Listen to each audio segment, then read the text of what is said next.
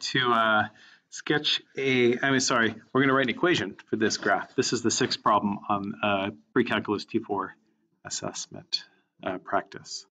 So taking a peek at this, we will look at some distances. I know my midline, looks like my midline is right here at 0.5. So y equals 0.5, and it looks like that offset off of that 0.5 is 0.2. So it's going to be plus 0.2. The point that I'm going to refer to is a maximum, so I'm going to use cosine.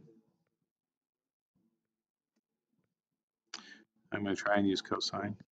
There we go, cosine. Now what I have to do is figure out my period. I do know my shift right there, so I know that it shifted by 0.5, so it'll be x plus 0.5.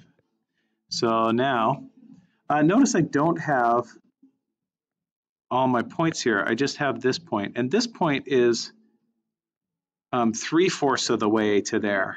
So if I go from 0.7, oh no, if I go from negative 0.5 to 1,